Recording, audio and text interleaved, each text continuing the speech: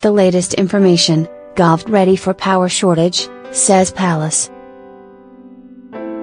Malacañang assured that the government is ready for whatever crisis we will have after the National Grid Corporation of the Philippines, NGCP, placed the Luzon grid under red alert on Wednesday.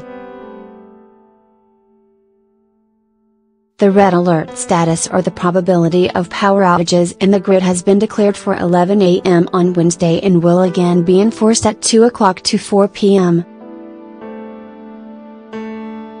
Meanwhile, a yellow alert status was raised at 10 a.m., from 12 noon to 1 p.m., followed by 5 p.m., and 7-9 p.m.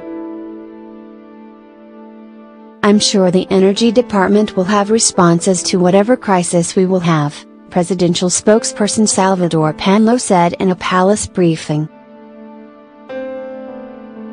In a separate advisory, the Department of Energy, DOE, said the highest alert was declared because of the projected high demand and that certain power plants were either offline or not operating at full capacity. According to the NGCP, a red alert status is declared when there is a zero ancillary service, or a generation deficiency exists.